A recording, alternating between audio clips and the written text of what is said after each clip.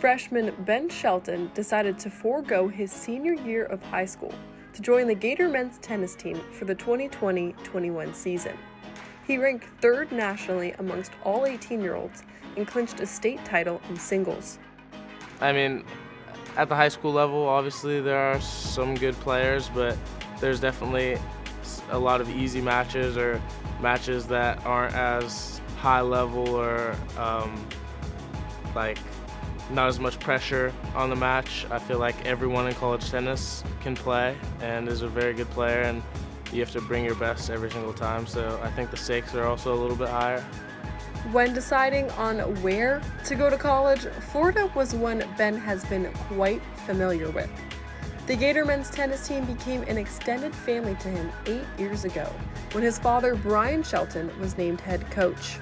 It's definitely really cool that I got this opportunity. There's definitely a bunch of other schools in the nation that I was looking at and have great tennis programs, but when I was thinking about coming to college and just thinking about the team chemistry that the team has here and the relationship that all the guys have with the coach or my dad, I thought it'd be something really cool to be a part of.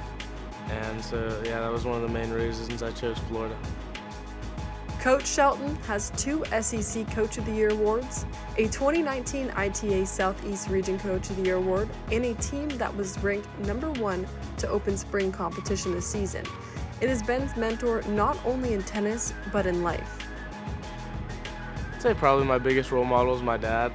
I mean, obviously, he's my coach now, and he's been my coach for the last, 8 years. And I probably learned the most from him. Tennis is for sure a family business for the Sheltons, as Ben's older sister Emma plays at South Carolina. I mean, we talk a lot on the phone, we FaceTime each other a lot, and so there's obviously a little bit of competitiveness, like how her results are to mine, and we kind of give each other little jabs, and we definitely help motivate each other.